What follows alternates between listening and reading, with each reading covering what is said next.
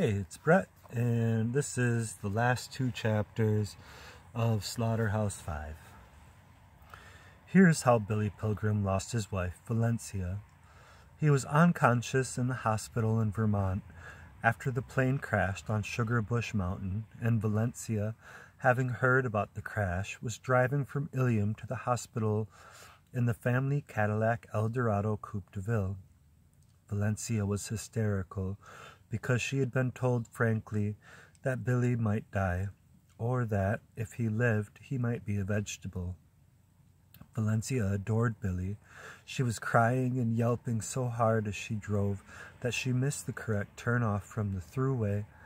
She applied her power brakes, and a Mercedes slammed into her from behind. Nobody was hurt, thank God, because both drivers were wearing seat belts. Thank God, thank God. The Mercedes lost only a headlight, but the rear end of the Cadillac was a body and fender man's wet dream. The trunk and fenders were collapsed. The gaping trunk looked like the mouth of a village idiot who was explaining that he didn't know anything about anything.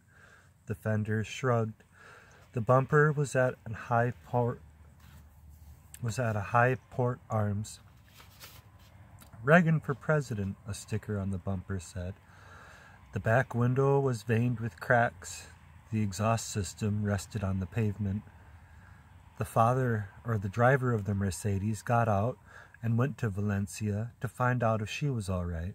She blabbed hysterically about Billy and the airplane crash, and then she put her car in gear and crossed the median divider, leaving her exhaust system behind.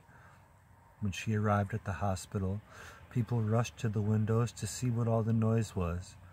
The Cadillac, with both mufflers gone, sounded like a heavy bomber coming in on a wing in a prayer. Valencia turned off the engine, but then she slumped against the steering wheel, and the horn brayed steadily. A doctor and a nurse ran out to find out what the trouble was.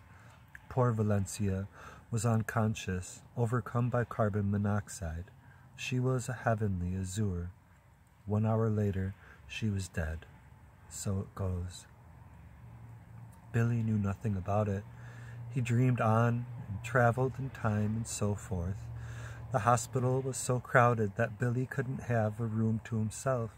He shared a room with a Harvard history professor named Bertram Copeland Rumford. Rumford didn't have to look at Billy because Billy was surrounded by white linen screens on rubber wheels. But Rumford could hear Billy talking to himself from time to time. Rumford's left leg was in traction. He had broken it while skiing. He was 70 years old, but had the body and spirit of a man half that age. He had been honeymooning with his fifth wife when he broke his leg. Her name was Lily. Lily was 23. Just about the time poor Valencia was pronounced dead, Lily came back into Billy and Rumford's room with an armload of books. Rumford had sent her down to Boston to get them. He was working on a 1-volume history of the United States Army Air Corps in World War II. The books were about bombings and sky battles that happened before Lily was even born. "You guys go on without me," said Billy Pilgrim deliriously, as pretty little Lily came in. She had been a go-go dancer when Rumford saw her and resolved to make her his own. She was a high school dropout. Her IQ was 103. "He scares me," she whispered to her husband about Billy Pilgrim. "He bores the hell out of me," Rumford replied boomingly. "All he does in his sleep is quit and surrender and apologize and ask to be left alone." Rumford was a retired brigadier general in the Air Force Reserve, the official Air Force historian, a full professor, the author of 26 books, a multimillionaire since birth, and one of the great competitive sailors of all time. His most popular book was about sex and strenuous athletics for men over 65. Now he quoted Theodore Roosevelt, whom he resembled a lot. "I would carve a better man out of a banana." One of the things Rumford had told Lily to get in Boston was a copy of President Harry S. Truman's announcement to the world that an atomic bomb had been dropped on Hiroshima. She had a Xerox of it, and Rumford asked her if she had read it. No, she didn't read well, which was one of the reasons she had dropped out of high school. Rumford ordered her to sit down and read the Truman Statement now. He didn't know that she couldn't read much. He knew very little about her, except that she was one more public demonstration that he was a Superman. So Lily sat down and pretended to read the Truman thing, which went like this. 16 hours ago, an American plane dropped one bomb on Hiroshima, an important Japanese army base. That bomb had more power than 20,000 tons of TNT. It had more than 2,000 times the blast power of the British Grand Slam, which is the largest bomb ever yet used in the history of warfare. The Japanese began the war from the air at Pearl Harbor. They have been repaid manyfold, and the end is not yet. With this bomb, we have now added a new and revolutionary increase in destruction to supplement the growing power of our armed forces. In their present form, these bombs are now in production, and even more powerful forms are in development. It is an atomic bomb. It is a harnessing of the basic power of the universe. The force from which the sun draws its power has been loosed against those who brought war to the Far East. Before 1939, the accepted belief of scientists that it was theoretically possible to release atomic energy, but nobody knew any practical method of doing it. By 1942, however, we knew that the Germans were working feverishly to find a way to add atomic energy to all the other engines of war, which they hoped to enslave the world, but they failed.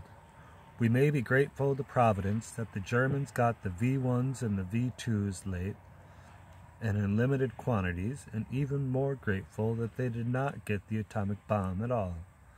The Battle of the Laboratories held fateful risks for us as well as battles for the air, land, and sea, and we have now won the Battle of the Laboratories as we have won the other battles. We are prepared to obliterate more rapidly and completely every productive enterprise that the Japanese have above ground in any city, said Harry Truman. We shall destroy their docks, their factories, their communications. Let there be no mistake. We shall completely destroy Japan's power to make war. It was to spare, and so on. One of the books that Lily had brought Rumford was The Destruction of Dresden by an Englishman named David Irving. It was an American edition, published by Holt, Reinhardt, and Winston in 1964. What Rumford wanted from it were portions of the forewords by his friends Ira C. Eaker, Lieutenant General USAF, retired, and British Air Marshal Sir Robert Sonby, KCB, KBE, MC, DFC, AFC. I find it difficult to understand Englishmen or Americans who weep about enemy civilians who were killed, but who have not shed a tear for our gallant crews. There. Lost in combat with a cruel enemy, wrote his friend General Eaker in part. I think it would have been well for Mr. Irving to have remembered, when he was drawing the frightful picture of civilians killed at Dresden, that V1s and V2s were at the very time falling in England, killing civilian men, women, and children indiscriminately, as they were designed and launched to do. It might be well to remember Buchenwald and Coventry, too. Eaker's foreword ended this way. I deeply regret that British and U.S. bombers killed 135,000 people on the attack on Dresden, but I remember who started the last war, and I regret even more the loss of more than 5,000 Allied lives in the necessary effort to completely defeat and utterly destroy Nazism. So it goes. What Air Marshal Sondy said, among other things, was this: that the bombing of Dresden was a great tragedy none can deny. That it was really a military necessity, few, after reading this book, will believe. It was one of those terrible things that sometimes happen in wartime, brought about by an unfortunate combination of circumstances. Those who approved it were neither wicked nor cruel, though it may be well that they were too remote from the harsh realities of war to understand fully the appalling, destructive power of air bombardment. In the spring of 1945, the advocates of nuclear disarmament seemed to believe that if they could achieve their aim, war would become tolerable and decent, and they would do well to read this and ponder the fate of Dresden, where 135,000 people died as a result of an air attack with conventional weapons. On the night of March 9, 1945, an attack on Tokyo by American heavy bombers using incendiary and high-explosive bombs caused the death of 83,793 people. The atomic bomb dropped on Hiroshima killed 71,379 people. So it goes. If you're ever in Cody, Wyoming, said Billy Pilgrim behind his white linen screens, just ask for Wild Bob. Lily Rumford shuddered, went on pretending to read the Harry Truman thing. Billy's daughter, Barbara, came in later that day. She was all doped up. She had some glassy-eyed look that poor old Edgar Derby wore just before he was shot in Dresden. The doctors had given her pills so she could continue to function even though her father was broken and her mother was dead. So it goes. She was accompanied by a doctor and a nurse. Her brother Robert was flying home from a battlefield in Vietnam. "Daddy," she said tentatively, "Daddy?" But Billy was 10 years away, back in 1958. He was examining the eyes of a young male Mongolian idiot in order to prescribe corrective lenses. The kid's mother was there, acting as an interpreter. "How many dots do you see?" Billy Pilgrim asked him. And then Billy traveled in time to when he was 16 years old, in the waiting room of a doctor. Billy had an infected thumb. There was only one other patient waiting, an old man. The old man was in agony because of gas. He farted tremendously, and then he belched. "Excuse me," he said to Billy. Then he did it again. "Oh, God, I knew that was going to be bad, getting old." He shook his head. "I didn't know it was going to be this bad." Billy Pilgrim opened his eyes in the hospital in Vermont and did not know where he was. Watching him was his son Robert. Robert was wearing the uniform of the famous Green Berets. Robert's hair was short, was wheat-colored bristles. Robert was clean and neat. He was decorated with a purple heart and a silver star and a bronze star with 2 clusters. This was a boy who had flunked out of high school, who had been an alcoholic at 16, who had run with a rotten bunch of kids, who had been arrested for tipping over hundreds of tombstones in a Catholic cemetery one time. He was straightened out now. His posture was wonderful, and his shoes were shined, and his trousers were pressed, and he was a leader of men. "Dad?" Billy Pilgrim closed his eyes again. Billy had to miss his wife's funeral because he was still so sick. He was conscious, though, while Valencia was put into the ground in Ilium. Billy hadn't said much since her gaining consciousness, hadn't responded very elaborately to the news of Valencia's death and Robert's coming home from the war and so on. So it was generally believed that he was a vegetable. There was talk of performing an operation on him later, which might improve the circulation of blood to his brain. Actually, Billy's outward listlessness was a screen.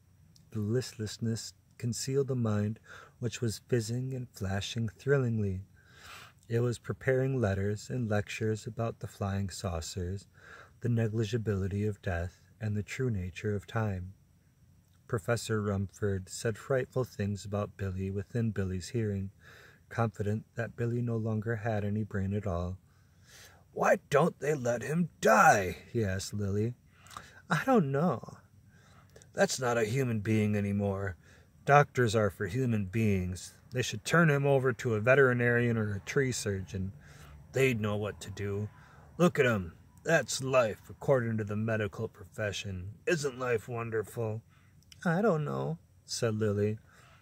Rumford talked to Lily about the bombing of Dresden one time, and then Billy heard it all. Rumford had a problem about Dresden. His one-volume history of the Air Force during the World War II was supposed to be a readable condensation of the 27-volume official history of the Army Air Force of World War II. The thing was, though, there was almost nothing in the 27 volumes about the Dresden raid, even though it had been such a howling success. The extent of the success had been kept a secret for many years after the war, a secret from the American people.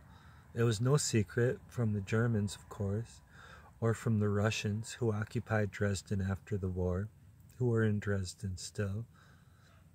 "Americans have finally heard about Dresden," said Rumford, 23 years after the raid. "A lot of them know now how much worse it was than Hiroshima, so I've got to put something about it in my book. From the official Air Force standpoint, it'll all be new." "Why would they keep it a secret so long?" asked Lily. "For fear that a lot of bleeding hearts might not think it was a good, wonderful thing to do." It was now that Billy Pilgrim spoke up intelligently. "I was there," he said. It was difficult for Rumford to take Billy seriously, since Rumford had so long considered Billy a repulsive non-person who would be much better off dead. Now, with Billy speaking clearly and to the point, Rumford's ears wanted to treat the words as foreign language that was not worth learning. "What did he say?" Lily had to serve as an interpreter. "He said he was there," she explained. "He was there?" "I don't know. Where were you?" she asked Billy. "Dresden." "Dresden." "Oh, he's simply echoing things we say." "Oh." "He's got echolalia now." "Oh." Echolalia is a mental disease which makes people immediately repeat things that, well, people around them say. But Billy didn't really have it. Rumford simply insisted, for his own comfort, that Billy had it. Rumford was thinking in a military manner. That an inconvenient person, one whose death he wished for very much for practical reasons, was suffering from a repulsive disease. Rumford went on insisting for several hours that Billy had echolalia, told nurses and a doctor that Billy had echolalia now. Some experiments were performed on Billy. Doctors and nurses tried to get Billy to echo something, but Billy wouldn't make a sound for them. "He isn't doing it now," said Rumford peevishly. "The minute you go away, he'll start doing it again." Nobody took Rumford's diagnosis seriously. The staff thought Rumford was a hateful old man, conceited and cruel. He often said to them, in one way or another, that people who were weak deserved to die, whereas the staff, of course, was devoted to the idea that weak people should be helped as much as possible and that nobody should die. There in the hospital, Billy was having an adventure very common among people without power in the time of war. He was trying to prove a willfully deaf and blind enemy that he was interesting to hear and see.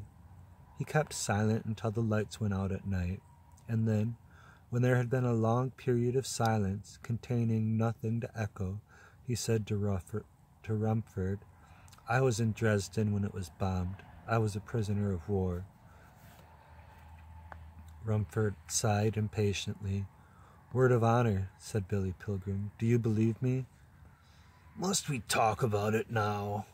said Rumford. He had heard. He didn't believe. "We don't ever have to talk about it," said Billy. "I just want you to know I was there." Nothing more was said about Dresden that night, and Billy closed his eyes, traveled in time to a May afternoon, 2 days after the end of the Second World War in Europe. Billy and 5 other American prisoners were riding in a coffin-shaped green wagon, which they had found abandoned, complete with 2 horses, in a suburb of Dresden. Now they were being drawn by the clop-clop-clopping horses down narrow lanes which had been cleared through the moon-like ruins. They were going back to the slaughterhouse for souvenirs of the war. Billy was reminded of the sounds of milkmen's horses early in the morning in Ilium when he was a boy. Billy sat in the back of the jiggling coffin. His head was tilted back and his nostrils were flaring. He was happy. He was warm. There was food in the wagon, and wine, and a camera, and a stamp collection, and a stuffed owl, and a mantel clock that ran on changes of barometric pressure. The Americans had gone into empty houses in the suburb where they had been imprisoned, and they had taken those and many other things. The owners, hearing that Russians were coming, killing and robbing and raping and burning, had fled. But the Russians hadn't come yet, even 2 days after the war. It was peaceful in the ruins. Billy saw only one other person on the way to the slaughterhouse. It was an old man pushing a baby buggy. In the buggy were pots and cups and an umbrella frame and other things he had found. Billy stayed in the wagon when it reached the slaughterhouse, sunning himself. The others went looking for souvenirs. Later on in life, the Trafalmadorians would advise Billy to concentrate on the happy moments of his life, to ignore the unhappy ones, to stare only at pretty things as eternity failed to go by.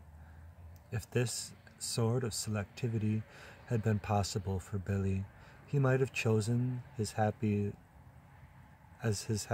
moment, his sun-drenched snooze in the back of the wagon. Billy Pilgrim was armed as he snoozed. It was the first time he had been armed since basic training. His companions had insisted that he arm himself, since God only knew what sorts of killers might be in burrows on the face of the moon. Wild dogs, packs of rats fattened on corpses, escaped maniacs and murderers, soldiers who would never quit killing until they themselves were killed. Billy had a tremendous cavalry pistol on his belt. It was a relic of World War I. It had a ring on its butt. It was loaded with bullets the size of robin's eggs.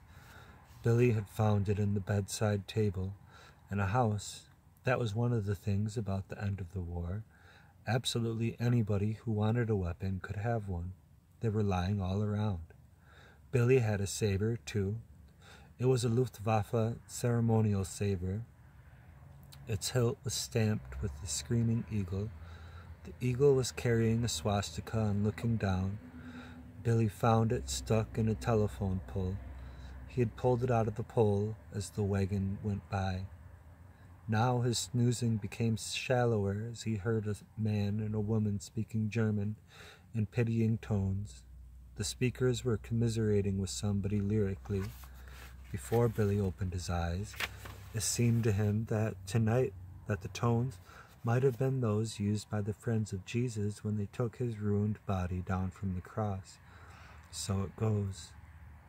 Billy opened his eyes. A middle-aged man and his wife were crooning to the horses. They were noticing what the Americans had not noticed, that the horses' mouths were bleeding, gashed by the bits, that the horses' hooves were broken, so that every step meant agony, that the horses were insane with thirst. The Americans had treated their form of transportation as though it was no more sensitive than a 6-cylinder Chevrolet. These 2 horse pitiers moved back along the wagon to where they could gaze in patronizing reproach at Billy Pilgrim, who was so long and weak, so ridiculous in his azure toga and silver shoes. They weren't afraid of him.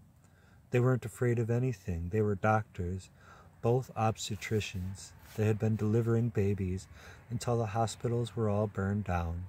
Now they were picnicking near where their apartment used to be. The woman was softly beautiful, translucent from having eaten potatoes for so long. The man wore a business suit, necktie and all. Potatoes had made him gaunt. He was as tall as Billy, wore steel-rimmed trifocals. This couple, so involved with babies, had never reproduced themselves, even though they could have. This was an interesting comment on the whole idea of reproduction. They had 9 languages between them. They tried Polish on Billy Pilgrim first, since he was dressed so clownishly, since the wretched Poles were the involuntary clowns of the Second World War. Billy asked them in English what it was they wanted, and they at once scolded him in English for the condition of the horses. They made Billy get out of the wagon and come look at the horses.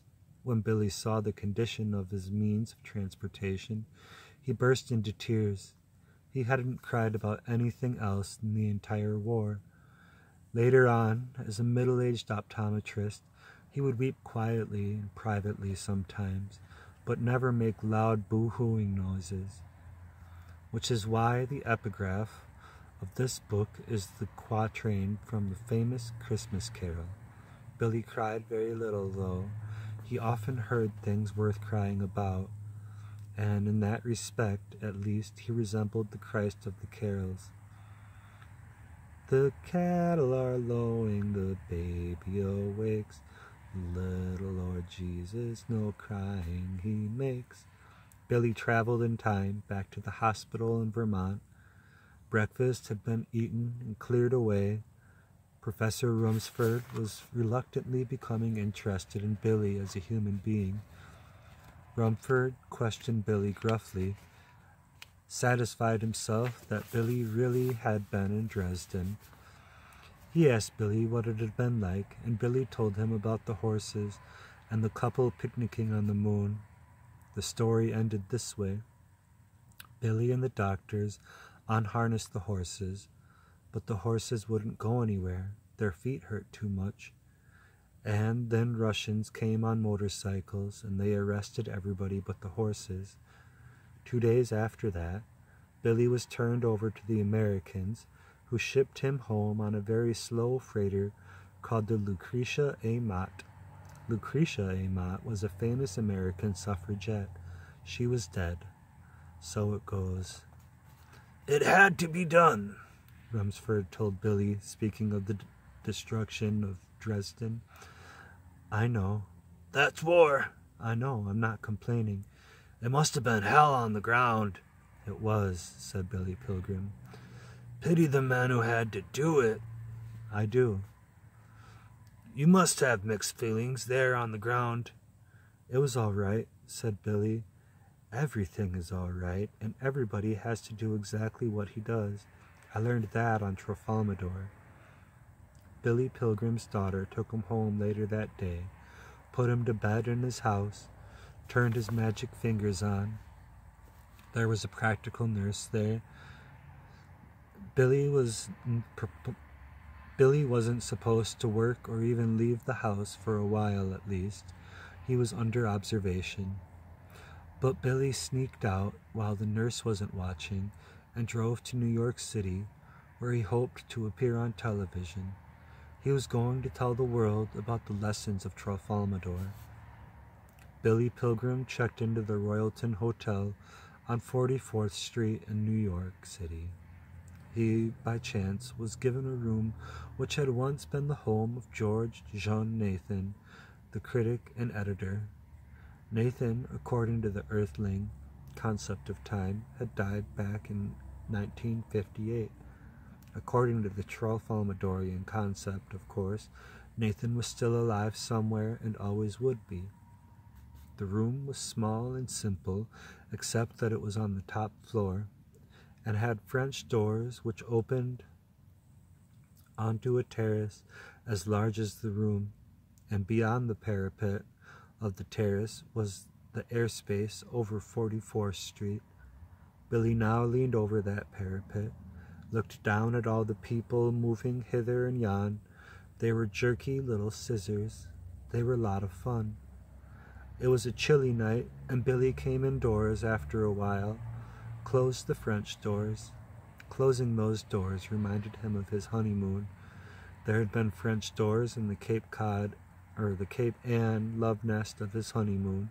Still were, as always would be. Billy turned on the television set, clicking its channel selector around and around. He was looking for programs on which he might be allowed to appear. But it was too early in the evening for programs that allowed people with peculiar opinions to speak out. It was only a little after 8 o'clock, so all the shows were about silliness or murder. So it goes. Hi, kitty. Billy left his room. Down the slow elevator, Billy walked over to Times Square, looked into the window of a tawdry bookstore. In the window were hundreds of books about fucking and buggery and murder, and a street guide to New York City, and a model of the Statue of Liberty with a thermometer on it. Also in the window, speckled with soot and fly shit, were 4 paperback novels by Billy's friend Kilgore Trout. The news of the day, meanwhile, was being written in a ribbon of lights on a building to Billy's back. The window reflected the news. It was about power and sports and anger and death. So it goes. Billy went into the bookstore. A sign in there said that adults only were allowed in the back. There were peep shows in the back that showed movies of young women and men with no clothes on. It cost $0.25 to look into a machine for 1 minute. There were still photographs of naked young people for sale back there. You could take those home. The stills were a lot more Tralfamadorian than the movies, since you could look at them whenever you wanted to, and they wouldn't change. 20 years in the future, those girls would still be young, would still be smiling or smoldering or simply looking stupid with their legs wide open. Some of them were eating lollipops or bananas. They would still be eating those, and the peckers of the young men would still be semi-erect, and their muscles would be bulging like cannonballs. But Billy Pilgrim wasn't beguiled by the back of the store. He was thrilled by the Kilgore Trout novels in the front. The titles were all new to him, or he thought they were. Now he opened one. It seemed all right for him to do that. Everyone else in the story was pawing things. The name of the book was The Big Board. He got a few paragraphs into it, and then he realized that he had read it before, years ago in the Veterans Hospital. It was about an earthling man and woman who were kidnapped by extraterrestrials. They were put on display in a zoo on a planet called Zircon 212. These fictitious people in the zoo had a big headboard supposedly showing stock market quotations and commodity prices along one wall of their habitat, and a news ticker and a telephone that was supposedly connected to a brokerage on Earth. The creatures on Zircon 212 told their captives that they had invested $1 million for them back on Earth, and that it was up to the captives to manage it so that they would be fabulously wealthy when they were returned to Earth. The telephone and the big board and the ticker were all fakes, of course. They were simply stimulants to make the Earthlings perform vividly for the crowds at the zoo, to make them jump up and down and cheer or glow or sulk or tear their hair, to be scared shitless, or to feel as contented as babies in their mother's arms. The Earthlings did very well on paper. That was part of the rigging, of course. And religion got mixed up in it, too. The news ticker reminded them that the President of the United States had declared National Prayer Week, and that everybody should pray. The Earthlings had had a bad week in the market before that. They had lost a small fortune in olive oil futures, so they gave praying a whirl. It worked. Olive oil went up. Another Kilgore trout there in the window was about a man who built a time machine so he could go back and see Jesus. It worked, and he saw Jesus when Jesus was only 12 years old. Jesus was learning the carpentry trade from his father.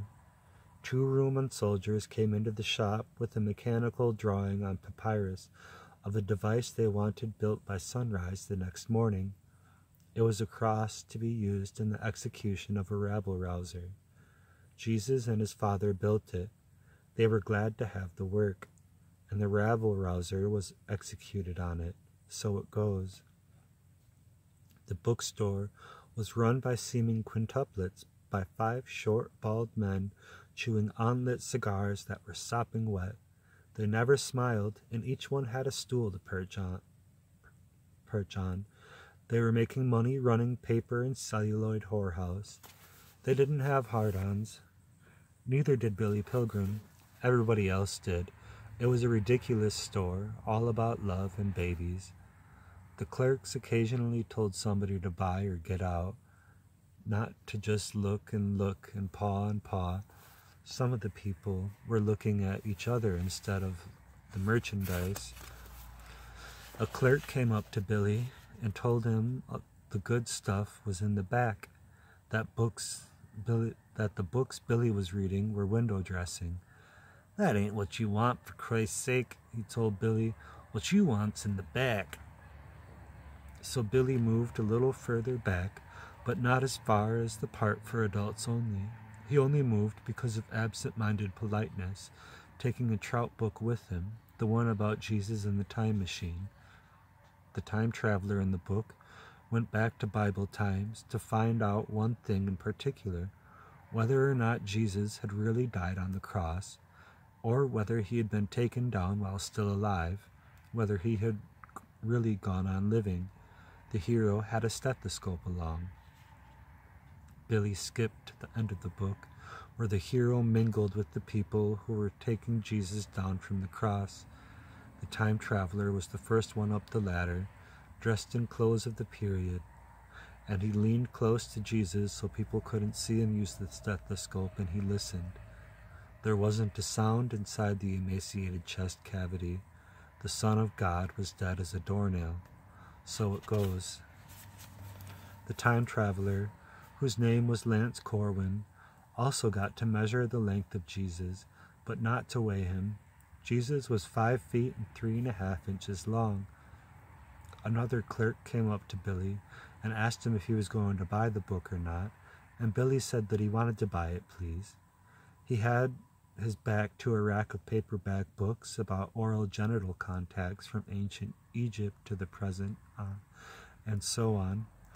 And the clerk supposed Billy was reading one of these, so he was startled when he saw what Billy's book was. He said, "Jesus Christ, where did you find that thing?" And so on. Then he had to tell the other clerks about the pervert who wanted to buy the window dressing. The other clerks already knew about Billy. They had been watching him too. The cash register, where Billy waited for his change, was near a bin of old girly magazines. Billy looked at one out of the corner of his eye and saw this question on its cover: "What really became of Montana Wild Hack?" So Billy read it. He knew where Montana Wild Hack really was, of course. She was back on Tralfamadore taking care of the baby, but the magazine, which was called Midnight Pussycats, promised that she was wearing a cement overcoat under 30 fathoms of salt water in San Pedro Bay. So it goes. Billy wanted to laugh. The magazine, which was published for lonesome men to jerk off to, ran the story so it could print pictures taken from blue movies which Montana had made as a teenager. Billy did not look closely at these. They were grainy things, soot and chalk. They could have been anybody. Billy was again directed to the back of the store, and he went this time. A jaded sailor stepped away from a movie machine while the film was still running. Billy looked in, and there was Montana Wild Hack alone on a bed, peeling a banana. The picture clicked off. Billy did not want to see what happened next, and a clerk importuned him to come over and see some really hot stuff they kept under the counter for connoisseurs. Billy was mildly curious as to what could possibly have been kept hidden in such a place. The clerk leered and showed him. It was a photograph of a woman and a Shetland pony. They were attempting to have sexual intercourse between two Doric columns in front of velvet draperies which were fringed with deedle balls. Billy didn't get onto television in New York that night, but he did get onto a radio talk show. There was a radio station right next to Billy's hotel. He saw its call letters over the entrance of an office building, and he went in.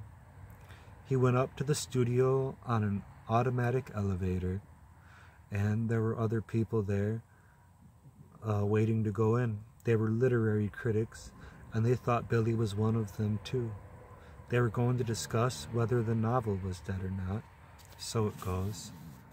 Billy took his seat with the others around a golden oak table with a microphone all his own. The master of ceremonies asked him what his name was and what paper he was from. Billy said he was from the Ilium Gazette. He was nervous and happy. If you're ever in Cody, Wyoming, he told himself, just ask for Wild Bob. Billy put up his hand at the very first part of the program, but wasn't called on right away. Others got in ahead of him. One of them said that it would be a nice time to bury the novel, now that a Virginian, 100 years after Appomattox, had written Uncle Tom's Cabin. Another one said that people couldn't read well enough anymore to turn print into exciting situations in their skulls, so that authors had to do what Norman Mailer did, which was to perform in public what he had written. The master of ceremonies asked people to say what they thought the function of the novel might be in modern society, and one critic said, "To provide touches of color in rooms with all white walls." Another one said, "To describe blowjobs artistically." Another one said, "To teach wives of junior executives what to buy next and how to act in a French restaurant." And then Billy was allowed to speak. Off he went into the beautifully trained voice of his, telling about the flying saucers and Montana Wild Hack and so on. He was gently expelled from the studio during a commercial. He went back to his hotel room, put a quarter into the magic fingers machine connected to his bed, and went to sleep. He traveled back in time to Tralfamadore. "Time traveling again," said Montana. It was artificial evening in the dome. She was breastfeeding their child. You've been time traveling again. I can always tell." Where did you go this time?" "It wasn't the war. I can tell that, too." "New York." "The Big Apple?" "That's what they used to call New York." "Oh. You see any plays or movies?" "No, I walked around Times Square some. Bought a book by Kilgore Trout." "Lucky you." She did not share his enthusiasm for Kilgore Trout. Billy mentioned casually that he had been seen part of a blue movie she had made. Her response was no less casual. It was Tralfamadorian and guilt-free. "Yes," she said, "and I've heard about you in the war, about what a clown you were, and I've heard about the high school teacher who was shot. He made a blue movie with a firing squad." She moved the baby from one breast to the other, because the moment was so structured that she had to do so. There was a silence. They were playing with clocks again.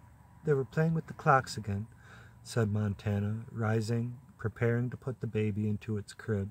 She meant that their keepers were making the electric clocks in the dome go fast, then slow, then fast again, and watching the little Earthling family through peepholes. There was a silver chain around Montana Wildhack's neck. Hanging from it, between her breasts, was a locket containing a photograph of her alcoholic mother, a grainy thing, soot and chalk. It could have been anybody. Engraved on the outside of the locket were these words: God grant me the serenity to accept the things I cannot change, the courage to change the things I can, and the wisdom to know the difference. Chapter 10. Robert Kennedy, whose summer home is 8 miles from the home I live in all year round, was shot 2 nights ago. He died last night. So it goes. Martin Luther King was shot a month ago. He died too. So it goes. And every day my government gives me account of corpses created by military science in Vietnam. So it goes. My father died many years ago now, of natural causes. So it goes. He was a sweet man. He was a gun nut, too. He left me his guns. They rust. On Trafalmador, says Billy Pilgrim, there isn't much interest in Jesus Christ. The earthling figure who is most engaging to the Trafalmadorian mind, he says, is Charles Darwin, who taught that those who die are meant to die, that corpses are improvements. So it goes. The same general idea appears in the big board by Kilgore Trout. The flying saucer creatures who captured Trout's hero ask him about Darwin. They also ask him about Pilgrim learned about the Tralfamadorians is true, that we will all live forever, no matter how dead we may sometimes seem to be. I am not overjoyed. Still, if I am going to spend eternity visiting this moment and that, I'm grateful that so many of those moments are nice. One of the nicest ones in recent times was on my trip back to Dresden with my old war buddy O'Hare. We took a Hungarian Airlines flight from East Berlin. The pilot had a handlebar mustache. He looked like Adolf Menju. He smoked on a Cuban cigar while his plane was being refueled. When we took off, there was no talk of fastening seatbelts. When we were up in the air, a young steward served us rye bread and salami and butter and cheese and white wine. The folding tray in front of me would not open out. The steward went into the cockpit for a tool, came back with a beer can opener. He used it to pry out the tray. There were only 6 other passengers. They spoke many languages. They were having nice times too. East Germany was down below, and the lights were on. I imagined dropping bombs on those lights, those villages and cities and towns. O'Hare and I had never expected to make any money, and here we were now, extremely well-to-do. If you're ever in Cody, Wyoming, I said to him lazily, just ask for Wild Bob. O'Hare had a little notebook with him, and printed in the back of it were postal rates and airline distances and the altitudes of famous mountains and other key facts about the world. He was looking up the population of Dresden, which wasn't in the notebook, when he came across this, which he gave me to read. On an average, 324,000 new babies are born into the world every day. During that same day, 10,000 persons, on an average, will have starved to death or died from malnutrition. So it goes. In addition, 123,000 persons will die for other reasons. So it goes. This leaves a net gain of about 191,000 each day in the world.